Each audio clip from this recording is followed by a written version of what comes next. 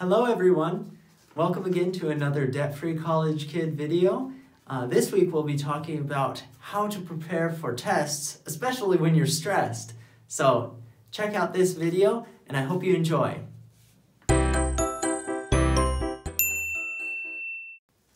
Yeah, so like I said, thank you all for coming and let's dive right in. So today is the start of finals week here at my college and I see people all around stressing out.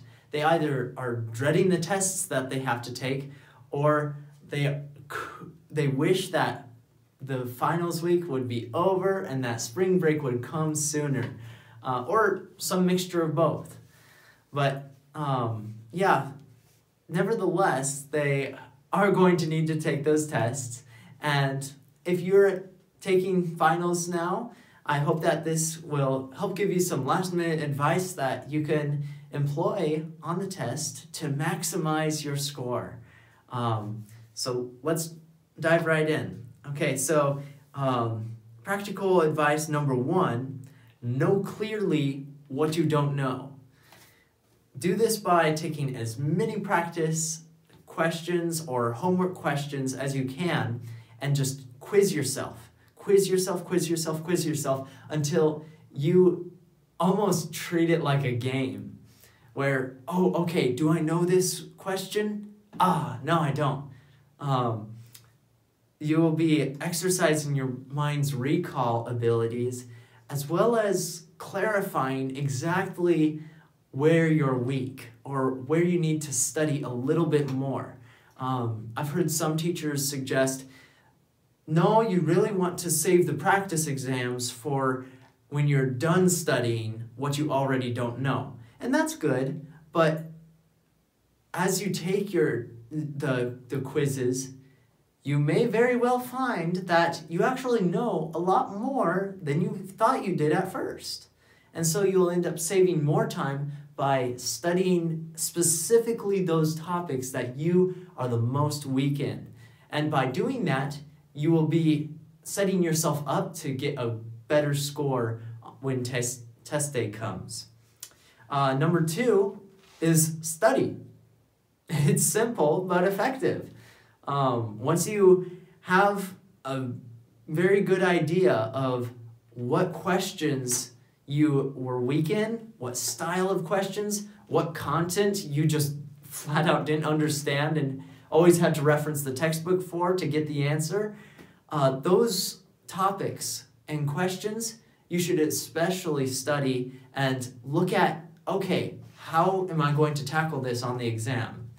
What sort of thinking patterns do I need to have? What ways of memorizing this data do I need? I know that some A&P students I know would take out a coloring book and just color, and that would be their way of grouping the different body parts together, and so they memorize it as a unit.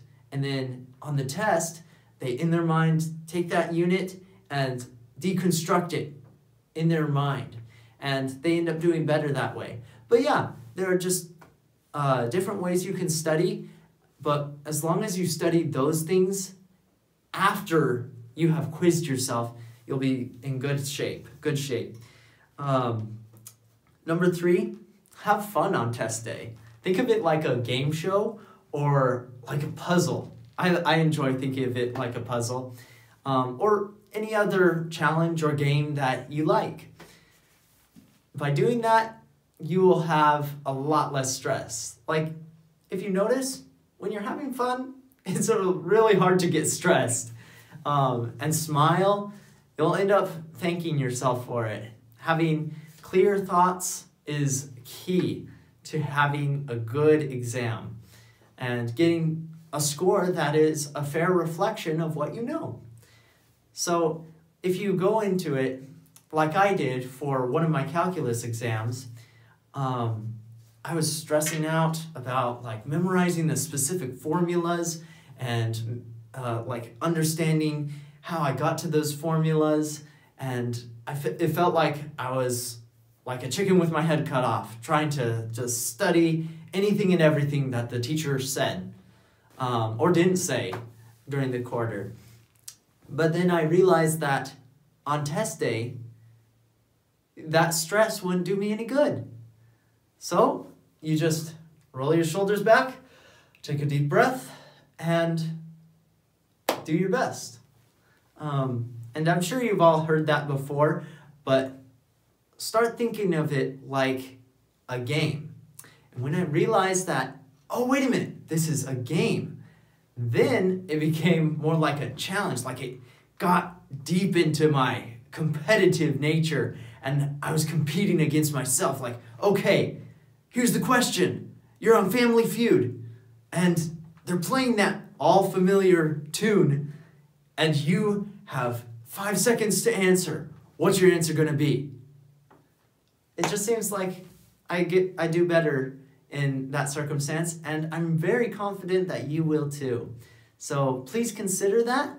If you enjoyed this video or found it immensely helpful, please let me know what you enjoyed about it or how it helped you in the comments.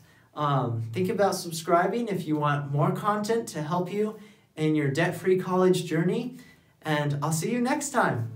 Here's the weekend review.